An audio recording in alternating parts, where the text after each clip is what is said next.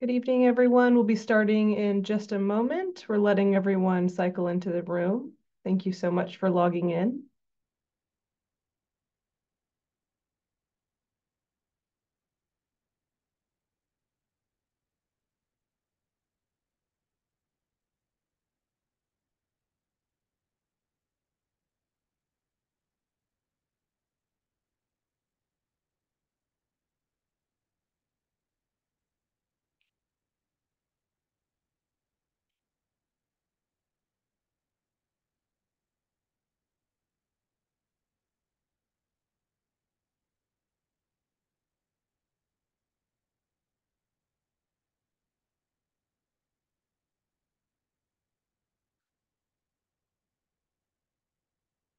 All right. Good evening, everyone. Thank you so much for joining us tonight. My name is Melissa Figueroa. I'm the Director for Communications and Public Affairs for CANP, and it's a pleasure to be with you this evening. You have joined the California Association for Nurse Practitioners webinar, What It Means for NPs, a webinar on SB 1451. Some housekeeping items before we begin this evening. This webinar is not open to the press and may not be duplicated or published without written permission of CANP. The webinar is being recorded. All attendees' cameras and microphones are muted and will remain so throughout the presentation. Questions that were submitted electronically in advance will be addressed near the end of the presentation, thanks to those of you who submitted questions. And a recording of this presentation will be available on the CANP website tomorrow, October 8th. It's my pleasure now to introduce Amy Paulson, the president of CANP. Thank you so much, Amy.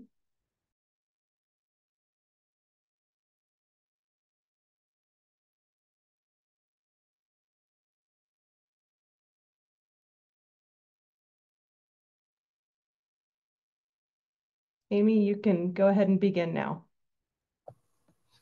Thank you. Hello and welcome to CANP's webinar on SB 1451. We're thrilled that over 900 nurse practitioners have joined us tonight for this important presentation. Senate Bill 1451, which was supported by CANP, was signed into law by Governor Newsom on September 22nd and will take effect on January 1st, 2025. Tonight, we have an amazing panel of experts to talk with you about all of the details and what it means for your current and future practice. I also want to thank those of you that submitted questions. We'll answer them near the end of the presentation, and then we'll make the presentation available to members shortly. In addition to this, we will be releasing our fourth FAQ pertaining to SB 1451 and AB 890 implementation. Now I would like to introduce our panelists. First is Garrett Chan, CEO of Health Impact and adjunct professor at UCSF. Garrett is a nationally recognized health policy expert and serves as an advisor to CANP. Cynthia Jovanov was our most recent president of CANP and now serves as immediate past president. Cynthia is especially knowledgeable about navigating the business side of legislation and helped guide the association during some of the most critical stages of SB 1451. Christy Weiss is CANP's longtime legislative advocate and a partner at Capital Advocacy, where she leads their healthcare practice division. Christy is one of the most highly respected healthcare advocates in California and has provided steady leadership to CANP for nearly 2 decades. She's been instrumental in recent legislative and regulatory accomplishments. And I'm Amy Paulson. I began my term as CANP president on July 1st of this year, and I'm thrilled to moderate this webinar tonight. Before we begin, I do need to share a legal notice with you. So the content of this presentation is being provided for general informative purposes only and is not legal advice or a substitute for legal counsel. Given that employment and medical services performed by NPs can vary greatly from practice to practice, each participant should contact their attorney to obtain legal advice tailored to their specific circumstances.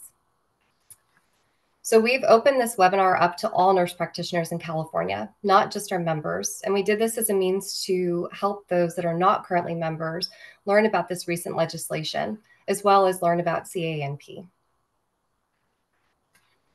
So it's important to note that CANP is the only nurse practitioner association in California. We're the only organization fighting for you every day to promote legislation that protects your practice, to better serve your patients. Our one mission is to serve as the unifying voice for our profession and provide a networking forum for nurse practitioners, providing expert guidance and advancing the profession statewide. We've been representing California's nurse practitioners for nearly 50 years, and we have more than 3,000 members. While CANP has been advocating for nurse practitioners since 1977, we've more recently had significant legislative victories, including AB 890, authored by Assemblyman Jim Wood, which was signed into law by Governor Newsom in 2020, which allowed nurse practitioners a pathway to practice without physician supervision. And of course, SB 1451, which was signed into law last month. But these were not our first accomplishments in terms of advocating for our profession. This can go back even earlier than 2013, when we achieved the ability to allow nurse practitioners. So actually, I think the year was, if we could back up one slide, that would be great, because I can't see it. There we go. So in 2013, we gained the ability for nurse practitioners and PAs to supervise medical assistants in all settings. 2017 allowed for nurse practitioners and PAs to have authority to prescribe opiates for addiction management. You can see in 2019, one but not the only accomplishments again that we've had over the past many years, authorized NPs to certify the needs of an individual diagnosed as deaf or hard of hearing. And again, skipping ahead to the most recent legislation, AB 890, and now the follow-up to that to help fulfill implementation is SB 1451.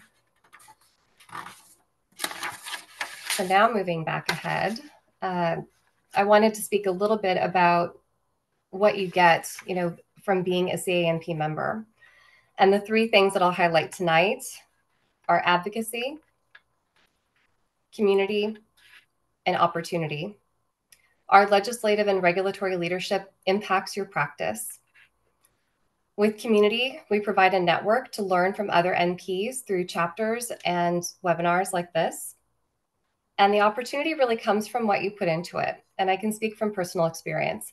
I've given a lot to the organization in terms of being a chapter leader and being on the state board, but what I've received in return has been so much more. So if you're not currently a member of CANP, I'm hoping that you're thinking about it, and I'm going to ask that you get your phones out. We're offering a discount tonight to all of those that join. And so you can scan this QR code with your phone or go to the CANP membership page and enter the promo code NPJOIN, which will give you $25 off membership until October 31st. So keep your phones out, because there's one more item I want to mention that you don't want to miss: our annual conference, which continues to grow. It's an amazing opportunity to meet and learn from other nurse practitioners. Nearly 700 attended our last conference, which makes it the largest gathering of NPs on the West Coast. You'll have the opportunity to earn over 20 CEs and at least 6 pharmacology credits while enjoying the beautiful Rancho Mirage location that our conference will be placed. So scan this QR code if you want to join me, our panelists, Christy, Cynthia, Garrett, and hundreds of others. And you can sign up now for the early bird discount rate by taking a picture of the QR code. And finally, we should start our presentation with our panel of experts. I'm going to first turn to CANP's legislative advocate, Christy Weiss. Well, good evening. Thank you all for joining us, and I really appreciate the opportunity to participate tonight and share a little bit about the journey that CANP went through, kind of on the inside around SB 1451 and what its passage means for nurse practitioners. So as many of you know, and as Amy highlighted in her presentation, CANP was successful in securing the passage of Assembly Bill 890 by Assemblymember Jim Wood, which was the product of many, many years of legislative and advocacy and work, and was signed into law by Governor Gavin Newsom in 2020. Since that time, the Board of Registered Nursing has been engaged in a number of rulemaking and regulatory procedures which will further the implementation of the law. First, the legislature had to pass the law, and then we had to work through the process with the Board of Registered Nursing, ensuring that the provisions that allow nurse practitioners to work without physician supervision were in place. Since 2020, CANP has been working with the board and has identified a number of places in the law created by AB 890 that needed clarification. Some of those provisions came from the members of CANP who raised those issues through the association. Others came from conversations with the BRN, and it was clear that there needed to be statutory clarifications, which is not uncommon for a bill with the complexity that AB 890 has and with such a significant policy change that AB 890 established. CANP spent over a year identifying what the provisions were that needed clarification, talking to key stakeholders, drafting language, and going through the process of talking to members of the legislature to find an author who would take this issue on and move it through the legislative process. We were very fortunate that Senator Angelique Ashby, who's our senator here in Sacramento and who is the chair of the Senate Business and Professions and Economic Development Committee, was willing to take this on, understood the issue, has been a tremendous supporter of nurse practitioners, and really understands the way that NPs expand access to healthcare and the goals and objectives of 890. And so she was willing to take on the leadership role and carry these changes through the legislature. One thing that's a little bit different about SB 1451 is that it is not a bill that reopened, relitigated, or debated, frankly, the policy question that was put forward in AB 890. And for those of you who've been watching these issues for a long time, you probably know how contentious the AB 890 debate was moving through the legislature. But what we came to Senator Ashby this year and said, actually it was, the end of last year, is we said, look, AB 890 is the law of the land. The legislature passed it on a bipartisan vote. The governor signed it. We are not reopening that policy question. Instead, what we need to do is we need to make these fixes and clarifications to the statute to ensure that it can be successfully implemented in the way that was intended. Because of that, those of you who've looked at the bill, you may have noticed that that language is in SB 1451 with many other provisions that relate to dental hygienists, other licensed professions, along with the changes to the Nursing Practice Act. The bill is a cleanup bill, and the framework of that bill is, rather than a new policy bill like 890, in fact, this is a bill that really is focused on implementation. And so I know CNPs received many questions kind of throughout the year about why is there all this stuff in this bill? And so we wanted to just kind of share a little bit of the framing. In spite of that, the SB 1451 continued to face opposition from organized medicine, most notably the California Medical Association, throughout the legislative process, even up to the governor's desk. And so we share that just as a kind of bit of framing that, unfortunately, here we are in 2024, almost 2025, and even efforts that we make to kind of clarify the law, the doctors oppose those as well. So recognizing the complexity of AB 890 and the complexity of SB 1451, we're grateful to have this time to answer a lot of your questions. And with that, I'm going to hand it over to Garrett Chan. Great, Christy. Before you go, I'm just wondering if you could talk about the coalition that was built around 1451. Yep, definitely. Thank you for that. One of the really tremendous kind of, I think, leadership roles that CANP has played in recent years is to work on leading and organizing a very large coalition. We refer to it, it's actually has a name, the Close the Provider Gap Coalition. And it was formed through AB 890 through that time period, and also continued to engage with the legislature through the SB 1451 debate, and is a very large coalition of all sorts of healthcare providers, healthcare facilities, hospitals, clinics, nursing homes, folks in organized labor, our partners at SEIU, and many, many, many other organizations who want to see nurse practitioners, practice to the full extent of their education and training, and expand access. And so that has been a great component of this debate and discussion as well. And always encourage folks to join that coalition. If you're on this webinar and you know of an organization that should be connected, please do let us know, and we're happy to connect you with that, because it's a great resource. Great. Thank you so much, Christy. Thank you. So I get to talk about the amendments that were secured through Senate Bill 1451.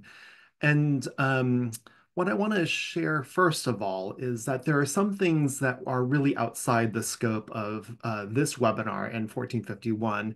And I just want to make mention of it because I know that some of the questions came forward that had that questioned the concepts of the 104 NP pathway. The reason why it's outside the scope of this bill is because it hasn't changed since AB 890. The Board of Registered Nursing is still working on implementation of 104 NPs. So any kind of question around 104 NPs is really outside the scope of this webinar. The other group of questions that we received prior to the webinar was about nurse practitioners creating a corporation. And this is really a complex area of law. And I just want to give a shout out to Melanie Balestra and Nick Webb, who are attorneys and nurses and nurse practitioners, really expert in this area. Definitely Melanie Balestra, Balestra, and Nick Webb. I would strongly encourage anybody who's interested in thinking about creating an MP corporation, please contact them. I have no conflict of interest. I don't get any money from them, but they're just amazing human beings and really expert. So please reach out to them, but it is really outside the scope of this webinar. One of the other things that came in, as Christy mentioned, is that Senate Bill 1451 was a cleanup bill for multiple professions, not just the health professions, but one of the professions that was included in Senate Bill 1451 was a provision or a section of the bill to look at the Medical Practice Act and the clarification of the title doctor and the abbreviation of DR. The Bill 1451 opened up Business and Professions Code 2054, which is in the Medicine Practice Act. That statute does not belong, or there's no oversight of the Nurse Practice Act in Section 2054. And really, the amendments were focusing on expanding the statutory authority to allow doctors of osteopathy to be able to use the titles of doctor or the abbreviation DR, because prior to 1451, the language in Business and Professions Code 2054 focused on MDs only. I know that this is a hot topic and perhaps a topic to come to the conference next year, because I think we're going to be talking about it. But I know that this has raised a lot of questions and issues for nurse practitioners, really. But the Bill 1451 really addressed only the Medicine Practice Act and not the Nurse Practice Act. In the latest round of amendments, or one of the latest rounds of amendments that the author took, Senator Ashby, was an amendment that allowed any Healing Art Act that allows the use of the abbreviation DR or the title doctor, the statute in 2054 would really not restrict any other health profession that already has that authority in law to be able to use DR or doctor. And so, unfortunately, that doesn't apply to nursing. We have no statutes in the Nurse Practice Act to allow for the use of DR doctor, and that is something that we probably should address in the future. But other professions like occupational therapists, physical therapists, chiropractors, optometrists, they have in statute the authority to use the title doctor or the abbreviation DR in their practice acts, and that's why this amendment was accepted into 1451. The other kind of amendment that was accepted was that Senator Ashby added an additional statute that prohibited any individual who is not an MD or DO to claim that they practice medicine according to what I would call the Truth in Advertising Law, which is Business and Professions Code 17500. And so it just ties the Truth in Advertising law in California to this particular statute. Therefore, no one should no one should claim that they're practicing medicine if they are not a DO or an MD. So that's the doctor thing where there's more work to be done here. So let's go on to the nurse practitioner provisions of AB 890. And because 1451 is so tied to AB 890, I thought it was going to be important for us to do a very brief and cursory review of AB 890 so that we're all kind of on the same page. What was set out in AB 890, as Christy said, was the policy that people living in California should have increased access to care through nurse practitioner services without requiring physician supervision. So that's the policy, increasing access to care to people living in California, or perhaps even visiting California, by nurse practitioners without requiring physician supervision. In AB 890, it is a very complex law, so this is not a comprehensive review of AB 890, but some of the key important points to bring forward for our discussion in this webinar is that there were two new categories of nurse practitioners that were created as a result of the passage of AB 890.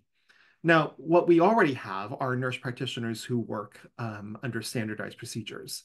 So nurse practitioners can practice as nurse practitioners, or any nurse, RN for that matter, can do something outside the scope of practice of nursing, so long as they have a standardized procedure in place. And there are statutes there and regulations by the Board of Registered Nursing that articulate the 11 elements that you must have to have a standardized procedure.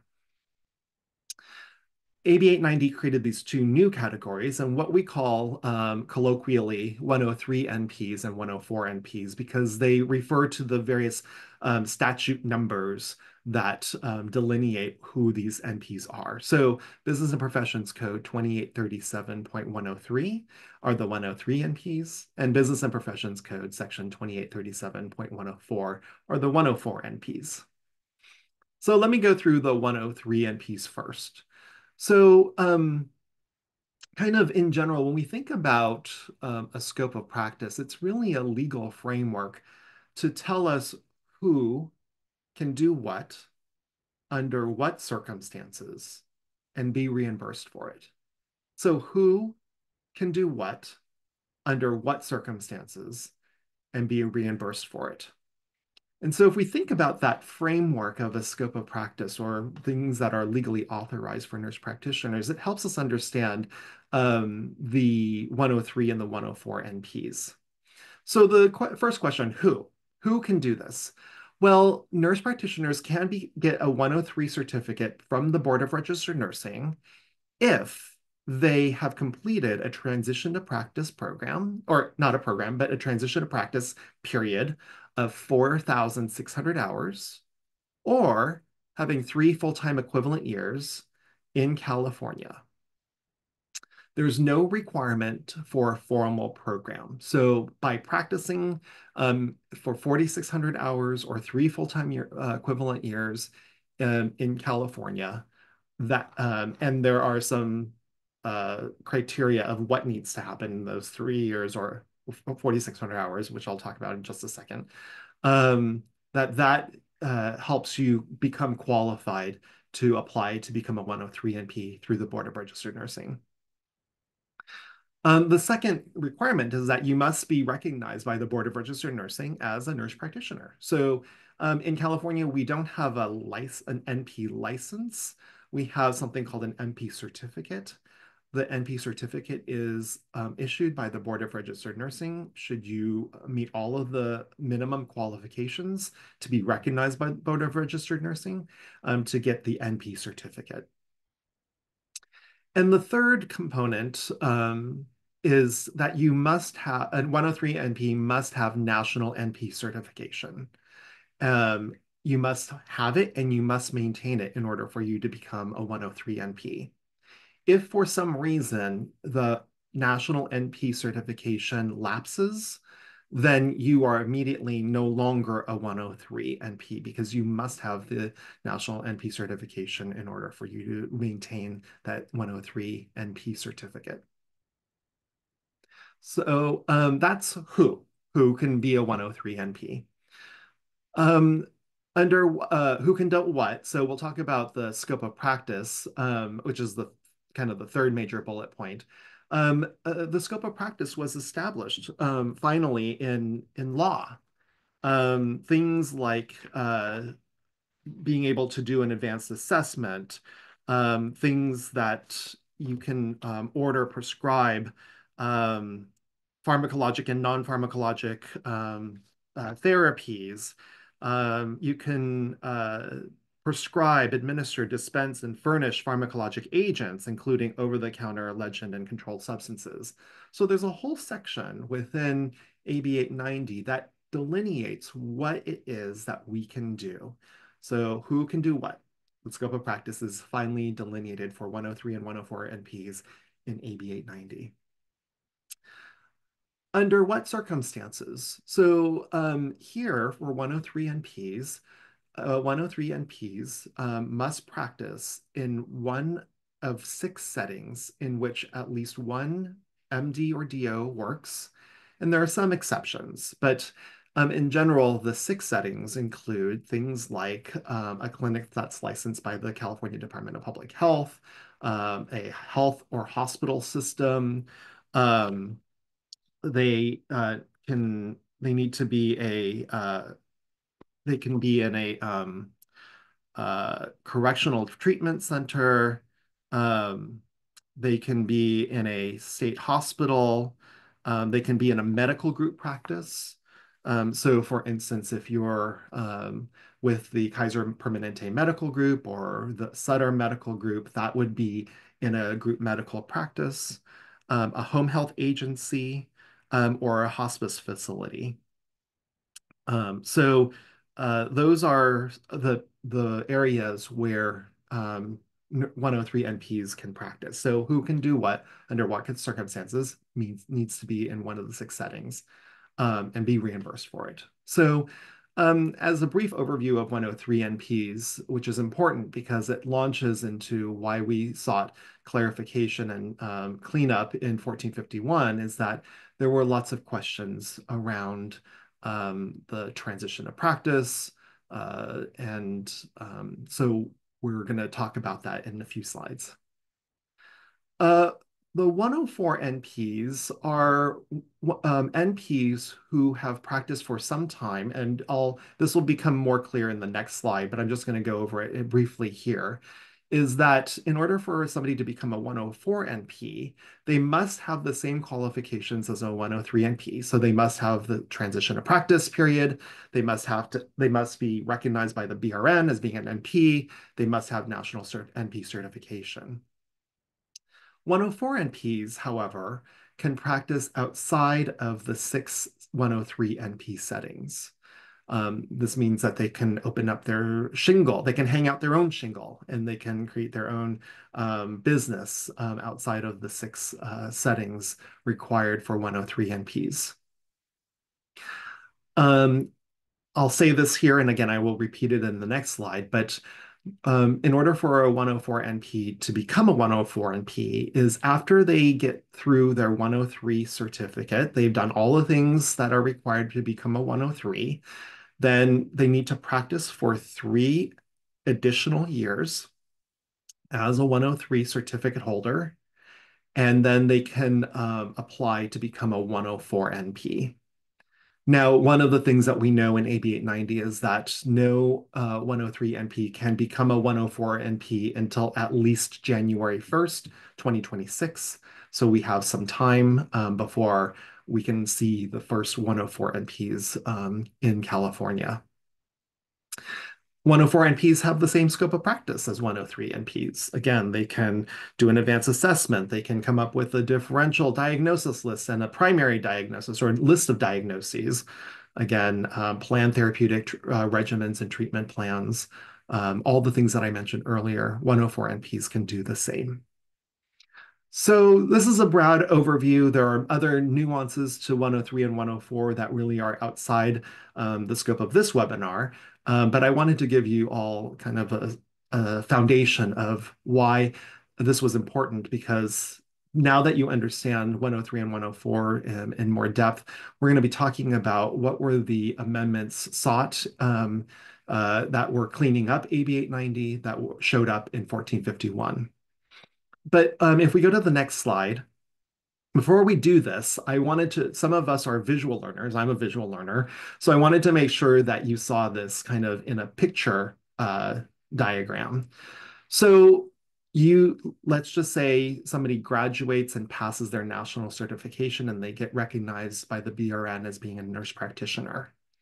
Then what ends up needs to happen is that that person will start their 4,600 hours or 3 full-time years of transition to practice under standardized procedures. So you have to practice under standardized procedures during this TTP period. Once you finish all of those things, and we'll be talking about them a little bit more in detail in the future slides, but once you finish the transition to practice, then you apply to the BRN for your 103 certificate. After you receive your 103 NP certificate, it starts the clock. You practice for an additional 3 years. There is a slight reduction for DNPs, NPs who are DNPs. And I'll come back to that in just a second. Let me just go through the graphic. So once you do your 3 additional years as practicing with a 103 certificate, then you can apply to the BRN for your 104 NP certificate. So this is the stepwise approach. Now, some of you might be NP students, and so this makes a lot of sense for people who are ready to graduate or who are recently graduated. For nurse practitioners like me, who've been in practice continuously, for me, at least since 2006, so long as you have your 4,600 hours or 3 full-time years, and I'll tell you in the time period of 5 years, we'll go more in depth in a future slide. But if you have your 4,600 hours or 3 full-time year equivalents in the past 5 years, you can now apply immediately to the Board of Registered Nursing for your 103 NP certificate.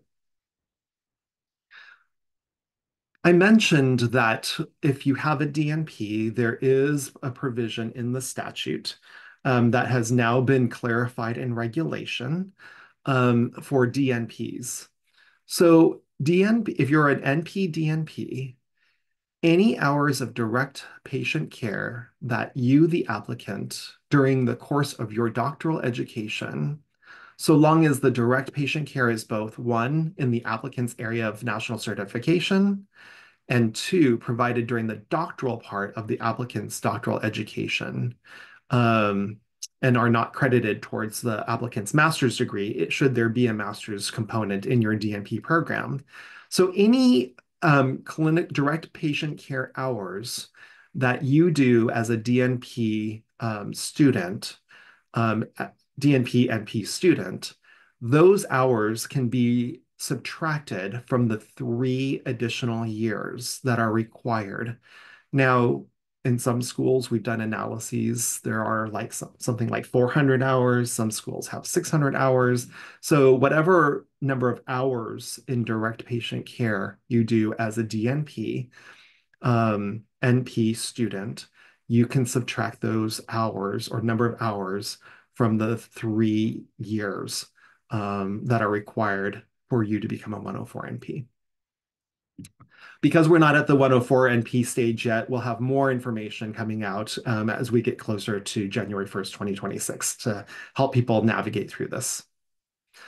On the next slide, this is a broad overview graphic, and we're going to go, each one of these has a separate slide so that you can actually read it. But one of the important things to note is that CANP listened to both CANP members as well as nurse practitioners who are not yet CANP members about the challenges and confusion they experienced in applying for 103 certificate status by the BRN. And so this graphic shows on the left-hand side the cleanup requests after AB 890 was enacted, and what were the amendments that were secured as a result of the passage of Senate Bill 1451. So I'm going to take each one of these in each individual slide. So on the next slide, the first one is to amend the definition of transition of practice to allow greater flexibility for attestation and streamline the NP application process. So as we analyzed the challenges that people were going through in the transition of practice process, there were some clarifications that were obtained with the passage of Senate Bill 1451. 1451 clarifies that the TTP attester need not specialize in the same category of the applicant that the eligible person is attesting, and the person who's attesting shall only attest to the completion of the transition of practice. So those are two very important points. The first one is that the TTP attester need not specialize in the same category as the NP. This became a major issue in California. We had family nurse practitioners who were working with cardiologists for 20 years. And so there was confusion whether the cardiologist could sign off and attest to the transition of practice of the family nurse practitioner, even though this nurse practitioner had worked with this cardiologist for 20 years. And the cardiologist felt very comfortable and confident about the transition of practice, meeting the transition of practice requirements. So there's not an easy or clear line between, in the nurse practitioner world, what we call population foci. There are 6 population foci, family, adult gero, pediatric, neonatal, psych mental health, and gender specific / women's health. Those don't always and easily translate into medical specialties and medical subspecialties. So the question for pediatrics, pediatrics may seem clear, like, oh, I'm a pediatric nurse practitioner, I can have my pediatric, physician colleague can sign off. That is true. But what about pediatric neurology? Could a pediatric neurologist sign off on a pediatric nurse practitioner? And the answer now is yes. Legally, there is no requirement that the attester specialize in the same category as the nurse practitioner. And then the other important point here is that the person who's attesting shall only attest to the completion of the transition of practice. And we'll explain that more on the next slide. On the next slide is here, streamlining the ability for supervising physicians and surgeons and other 103 and 104 NPs to attest to the completion of a transition of practice. So here, what we see in the securing of the cleanup language for AB 890 is that there is only a requirement to prove that the nurse practitioner has done only one TTP to be provided to the Board of Registered Nursing. And the attestation can come from a physician and surgeon, or a certified 103 NP, or a certified 104 NP. So a physician and surgeon, that's the title of their license. Just like we have a license called registered nurse, their license is called physician and surgeon. So a licensed physician and surgeon, or a certified 103 NP, or a certified 104 NP by the Board of Registered Nursing can attest to sign off on the attestation of a 103 applicant. And again, in this language, it states that there's only requirement for one TTP.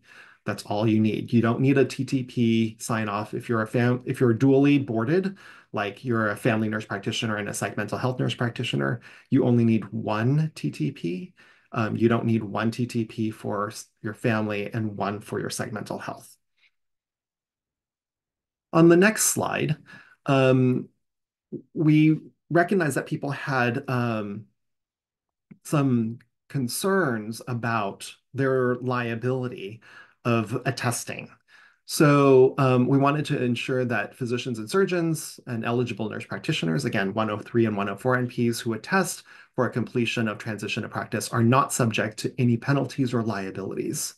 And so the language in 1451 specifies that an eligible person who attests to the completion of a transition to practice shall not be subject to civil, criminal, administrative, disciplinary, employment, credentialing, professional discipline, contractual liability, or medical staff action, sanction, or penalty, or other liability for providing an attestation or refusing to provide an attestation. So there is, other than if an attester is fraudulently attesting to a 103 applicant transition to practice, that would be cause for being liable. But there are no other criminal, civil, administrative, disciplinary, et cetera, ramifications for the person who's attesting. So, of course, we don't want people to fraudulently get somebody to attest that they've completed the transition to practice. And so this amendment and clarification in the cleanup bill really wanted to clarify that, because there were some concerns by attesters like, well, how can I get into trouble? And so we wanted to clearly articulate that there really isn't, other than fraud. Fraud is, not encouraged at all and actively discouraged. Other than that, there is no other penalty for the attester. On the next slide, we wanted to, of course, listen to the community, and we wanted to remove any kind of specific language. So removing the requirement to use the Spanish phrase enfermera especializada was a key request by people in the community. We took that to heart, of course, and now the new language states that it requires the 103 or 104 NP to inform all new patients in a language understandable to the patient that the NP is not a physician and surgeon. So it's more general. It addresses all languages. And so this was a win for clarity and clarification, so that you can use the appropriate title. Many languages don't have an easy translation of nurse practitioner into their language, but what is required for any 103 or 104 NP is that you must inform all new patients in a language understandable to them that the NP is not a physician and surgeon. On the next slide, this was a big thing because we weren't clear about the unintended consequences of some of the other language in AB 890. We wanted to ensure that those nurse practitioners who had what we call legacy certifications can apply to become a 103 or 104 NP. And these are legacy national certifications, are certifications that are still valid so long as the nurse practitioner maintains their renewal requirements of holding these certifications that have been sunset and have morphed into our modern day or current national certifications. So examples of legacy certifications include the adult nurse practitioner, the gerontology nurse practitioner, the acute care nurse practitioner adult, the adult psych mental health NP, and the pediatric psych mental health NP. So the amendment that we were able to secure in 1451 is that it makes a provision requiring the assessment and alignment of competencies which is a requirement for all currently offered national certifications, is that there's an office within the state government that has to do this evaluation periodically of ensuring that the national certification is congruent with the scope of practice that was outlined in AB 890.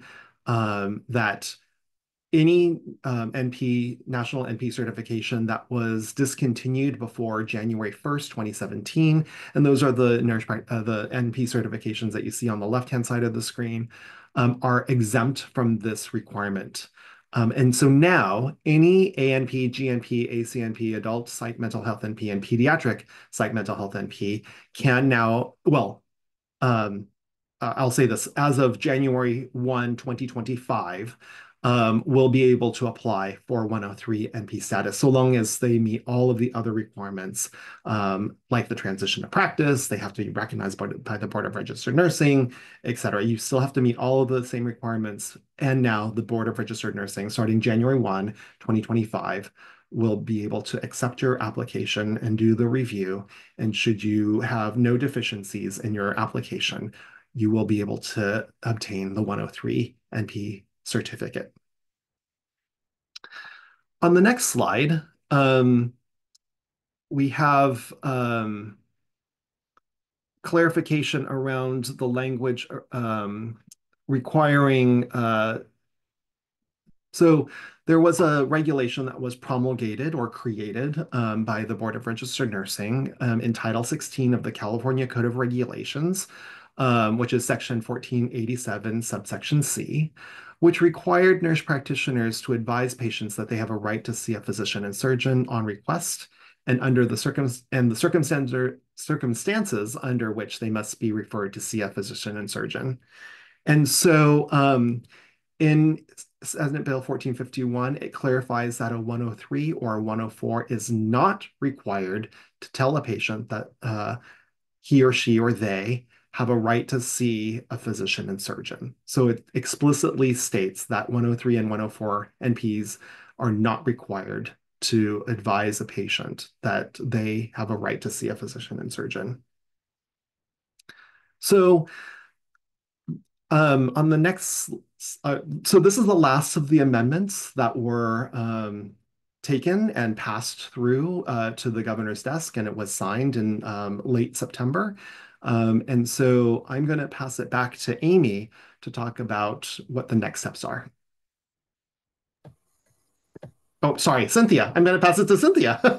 Yes, Cynthia, please.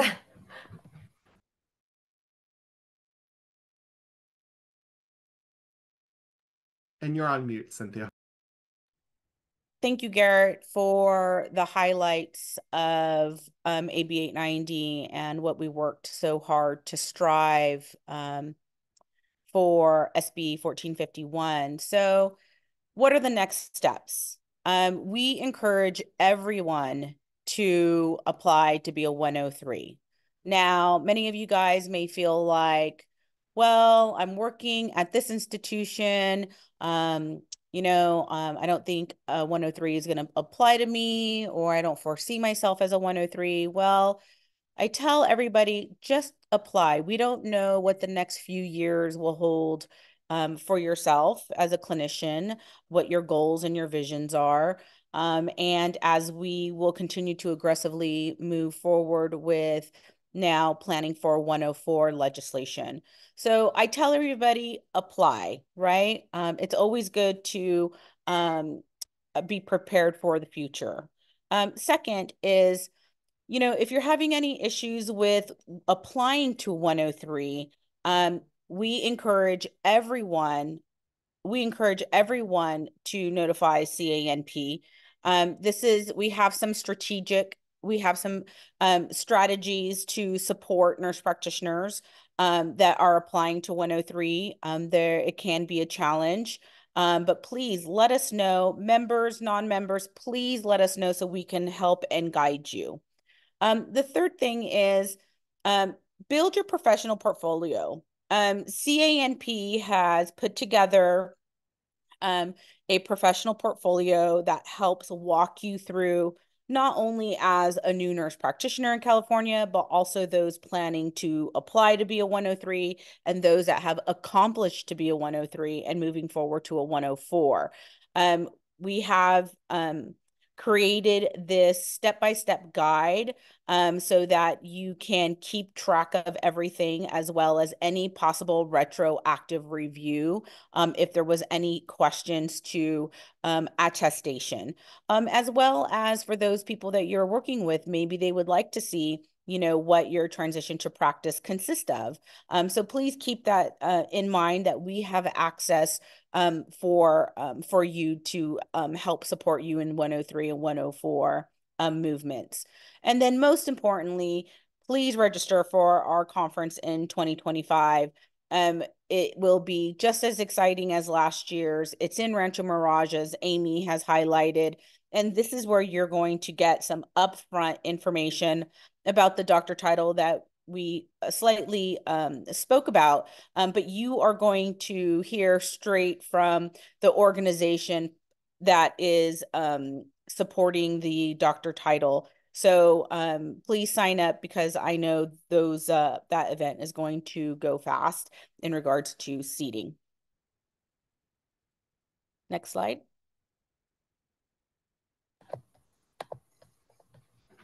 Thank you, Cynthia.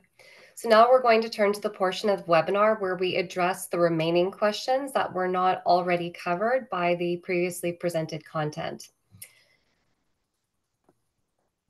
So question number 1 that I will present to the panel: is there a shorter pathway for independent practice for nurse practitioners with greater than 10 years of experience? Hi, Amy. I'll go ahead and answer this one. If the NP has 4,600 hours of direct care experience in the previous 5 years, or has 3 years full-time equivalent years of work within the previous 5 years, then the NP can apply for the 103 NP certificate through the BRN.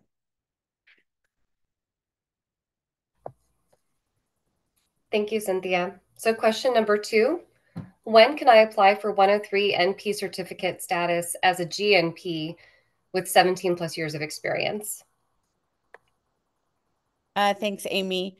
Well, as Garrett mentioned, you can apply January 1st, 2025. This is what we worked so hard for, especially for our well-experienced nurse practitioners, especially our GNPs. So January 1st, mark your calendars. Thank you for that. Question number 3.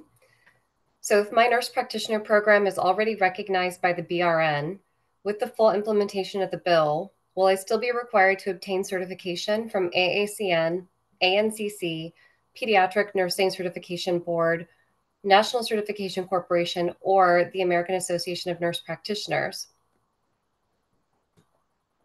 Amy, great question. If the NP wants to apply for the 103 or 104 status, then the NP must have a national certification from AACN, ANCC, AANP, the PNCB, or NCC, even if the NP program is recognized by the BRN. The California BRN NP recognition does not require national certification. And thank you, Cynthia. I totally agree. If you don't have national certification, as I mentioned earlier, then you revert back to a standardized procedure NP. But there's no requirement in California to be nationally certified. So I totally agree with your answer, Cynthia. Thank you. Thank you both. So the last question that wasn't already addressed by the presented content from our panel is, my supervising physician can't seem to find the email from the BRN verifying my 18 years accumulation of hours that I've worked for with her. Can I get a notarized signature from her that I can submit instead? Wow, great question. So the physician needs to contact the BRN for help in getting this resolved. The only way that an attestation can be given is through the BRN Breeze portal. This goes directly to the physician in order to attest. So please encourage them to reach out to the BRN. Thank you. So if you're a member of CANP, you can present additional questions through our Ask a Practice question anytime. You can either scan the QR code here, or you can go to the CANP website and use the traditional link to submit your question. For those of you that are not members, you can still pose your questions by emailing CANP. So you can email them at admin@canpweb.org, or you can scan this QR code, and that will direct your question to our experts. And finally, before we close, remember that you can go onto the CANP website and take advantage of the $25 discount by using the NP Join code, and this will be available until October 31st. And I want to thank our panelists for participating today, and all of the nurse practitioners that took time to send questions for us to address, and of course for all of your time joining the webinar tonight. We'll be sending out this recording shortly, and I encourage you to send it to your NP colleagues. Thank you again, and have a great evening.